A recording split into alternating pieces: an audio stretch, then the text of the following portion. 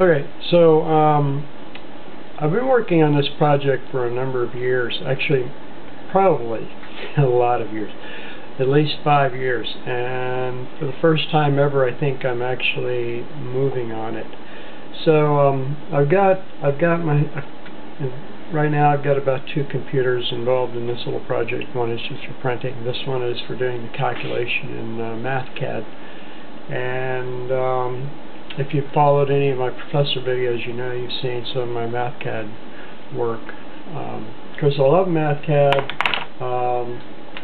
Well, let's take a look, because I don't have a screen. I don't have a screen adapter, but I'll go through some of the equations real quick. Like now, what this is, it's an aluminized. This project is an aluminized Mylar that works on basically on electricity. So you shape it's a telescope. It's a telescope that's made out of aluminized Mylar, and the shape of the mirror, and it's a reflecting, of course it'll be a Newtonian style, and for me it'll probably be a new invention. It's not new, but no one has ever got to the point where they can make one that's viable. So the idea isn't new. It's been around a pretty long time, and Mylar has been around a really long time.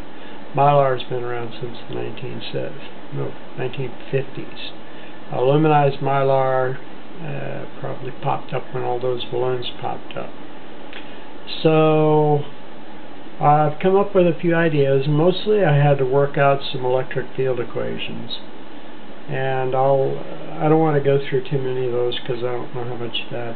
If I do anything, I'll write a paper on it, and I'll submit that to some publication, and you can read the paper on it. In the meantime, let's take a look at some of these equations. First, I'm going to show you the pattern that I developed, and I don't know if you can even see this. You might be able to see this. Okay, so what this is the shape of the mirror. This is the curvature of the mirror. And I need this little graph, and this is a 2 scale. Each one of these little lines is 1 inch. So this is 1/2 of the mirror. Now, I don't know if you can see the lines or not. But 1 inch, and this is the center of the mirror, and this is the outer edge. So you can see it's about a 9-inch a radius, which is going to be an 18-inch diameter mirror to start out with, and it's got about 0.275. I'd have to look at that. I can look at that real quick. About a 0.275 inch rise or drop at the center, with a focal point is around, let's look at where the focal point is. Now, we did some of these RFE. RF is it's 350 centimeters. Of course, calculating for a parabolic mirror is y of x is equal to x squared over 2 times RF. The DP, which is, I know that it's 45.72 centimeters. I don't know what that is. AP, and I do have it defined somewhere. DP is the diameter of the mirror. Okay. Which is basically 9 inches. Or actually, the 18 inches. 45 is going to be 18 inches. AP is the radius. Okay, so here I start out with these. You know, I had all these. This one is the only difference between this one and that one is that this one is done in centimeters and that one's done in inches. And of course, you get the. Actually, this one is in meters. So when I graphed it out, it's. I started looking at some of this, doing this with Kapton. Actually, I started with Mylar, but one of the problems with Mylar is that the modulus, what they call the Young's modulus, or the stretch modulus, is different between the X and Y. What they call the MD and the TD, which is machine direction and transverse direction. So we get different moduli of stretching for with Mylar than we do with Kapton. Kapton is same in the MD and the TD direction, but it seems like that's not consistent. Here's the Young's modulus for Kapton film is 370,000 psi, and the for Mylar film, and this is in the MD, and then this is Mylar in the TD. I should mark that. It's TD. All right. So in the machine direction is 710,000 psi, and for Y in the transverse direction is 740,000. So that's difference, not much. 30 over or 3 over 71 is probably about 5% difference. Young's modulus determines how much this material will expand in each of those directions. So if you can't get it to expand in both directions the same amount, then you're not going to have a good parabolic mirror to make a telescope out of. Let's see, epsilon r, permittivity of the dielectric. Epsilon naught is, of course, dielectric is free space. It's going to be air. Epsilon naught is permittivity of free space. These are some of the things that we need in the calculation. Expected deflection is for a parabolic mirror is going to be the x squared over 2r sub s per w sub b. And what that says is that this deflection is what's called w at 0 centimeter. That's at the center of the mirror, is going to be minus 0.74727 centimeters. And we can figure that out in what it inches. But if I change the units here, it'll change it to inches. But it's like around 3/10 of an inch, roughed out. Alright, so did all these calculations here, and here's what it looks like. And of course, got a bunch of stuff, and you know, how I was doing all of this is probably something that can go, basically is going to have to go into a paper, because it's just way too much to try and explain here. But as you can see, I have tried many variables. Here is voltages of Kapton and voltages of for Mylar.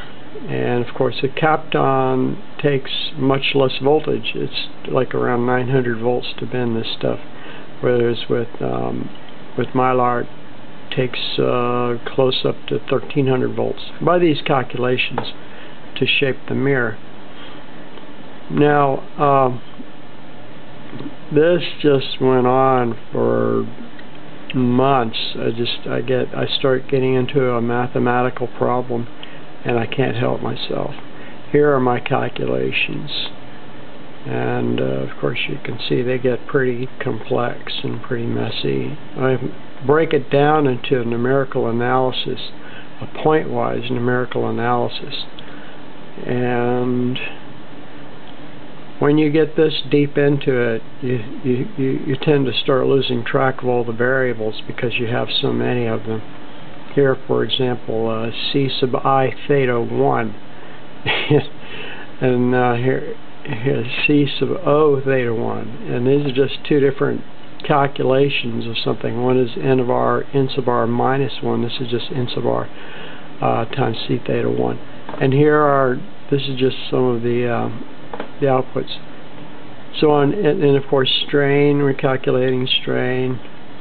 I hope I'm getting some of this. I don't know how much of this is actually going to come back out. So there's just a tremendous amount of calculating that I did. before I even started this whole business. And in the end, we hope to, of course, this T, MDR, MDRI, MDRO, MD theta, and these are actually calculating the angles when you rotate around a parabola, a parabolic mirror that is misshapen in one direction or the other.